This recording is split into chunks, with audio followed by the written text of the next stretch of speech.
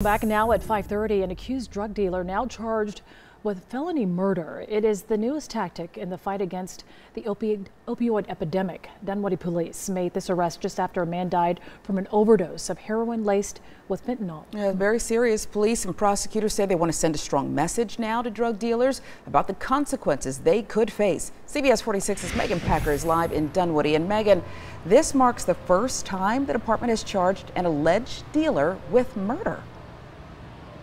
It does, Sharon and Sean, and this is also something new for the DeKalb County DA's office. You know, these cases can be challenging. They have to prove that a drug overdose death is linked specifically to a dealer, but they say they can prove it in this case. Not only that, but in this case, the overdose death happened right across the street from where we are here at the police department.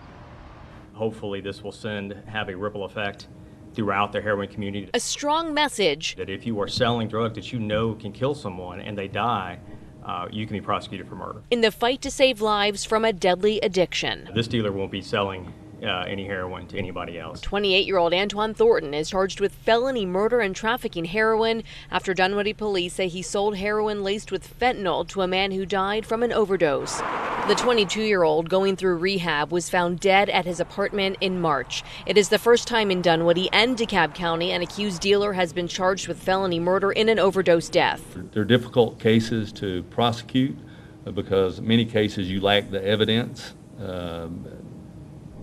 And in this case, we didn't. 30-year-old Deja Shaw was also arrested, charged with offenses including drug trafficking.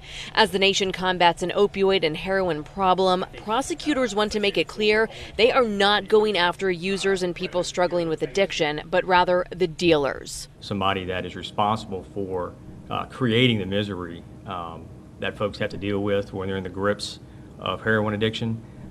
And for creating the pain that is caused on these families when folks overdose. 8,000 Georgians died as a result of drug overdoses over the past 8 years.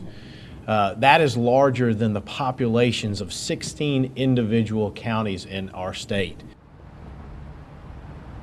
That gives you something to really stop and think about for a moment, doesn't it? That is Attorney General Chris Carr. He wants to make sure everybody knows about a resource that is out there right now. It is a website with links, tips, resources, numbers, and websites for you to check out. Everybody in Georgia. We've got it linked right now to this story on our CBS 46 News app.